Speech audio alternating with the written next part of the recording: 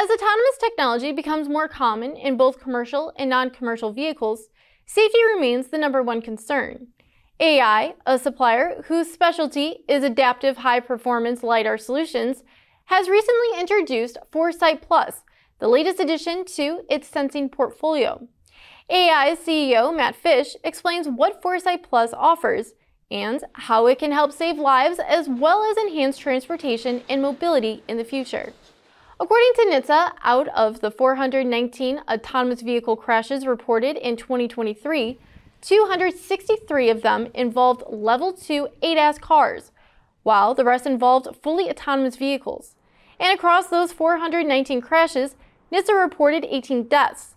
But as the number of autonomous vehicles continues to grow, AEye CEO Matt Fish explains how 4Sight Plus will help decrease the number of autonomous vehicle crashes. This sensor does something that no other sensors do today, and that is see in 4 dimensions. So it can see in 3D like humans can, and the 4th dimension is about speed. It can calculate the speed of an object very easily, and this is beyond the capability of cameras and radar sensors that you find in the car today.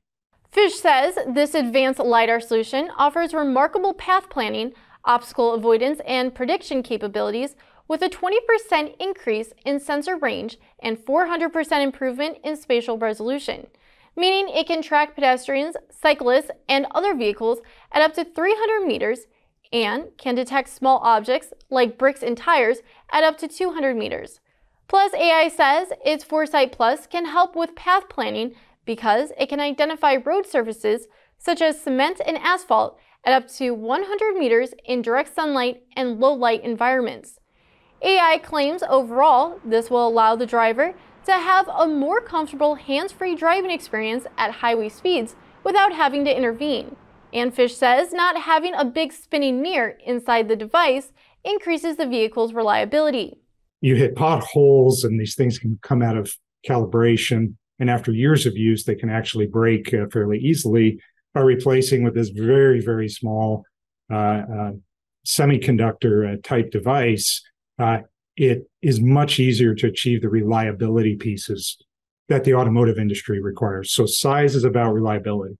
Since 4Sight Plus hardware has to be designed up front so it can connect to the vehicle's network, Fish says it's not an aftermarket component. As for its software, Fish says it will need to be updated as it evolves. And he says he believes AEye's software is a key player in helping AEye stand out from its competitors as well as propel the autonomous vehicle industry. We have a very unique software configurability in our sensor. We call it software-defined LiDAR. Puts us head and shoulders above the rest of the players in this area. He continues to say the mainstream OEM and vehicle industry is a key use case for LiDAR and 4Sight Plus. But he says AEye is seeing equal demand for the technology in the commercial trucking industry as well. 4Sight Plus could also see an increase in demand if NHTSA's proposal to make forward collision warning and automatic emergency braking a requirement in U.S. vehicles gets passed. Thanks for watching. For breaking news, stay with autonews.com. Have a great day.